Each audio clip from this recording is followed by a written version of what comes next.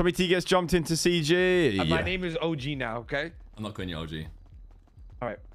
Okay, sounds good, Tommy. Bro, you check out the backyard. Oh my By the way, god, it's we're fucking neighbors. Check out what?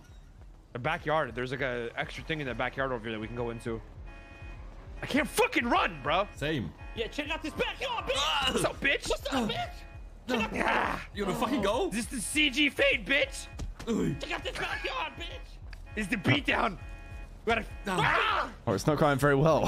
Check out this backyard, bitch. Oh, why can't I run? Run! You're hitting me, dude. Check out this backyard, bitch. Jeez. I can't lie, yeah. I think T going to CG was the best thing he could have done for 4.0. Why am I trying to share the clip?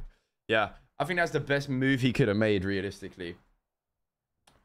I think, like, if you want to be in a group where you can't be around all the time, but when you're around, you've got nothing but guaranteed content, like, there's no one better than CG.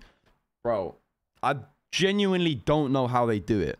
I do not understand how CG do it, bro. There's never a day where I've clicked on any of their streams where they haven't had like a new idea to like do something. They're like fucking machines, bro. It's mental. I'm trying to get to that level of creativity. But bro, I feel like I came into 4.0 with a bit of burnout, to be honest. But them man just don't seem to get burnt out. Yeah.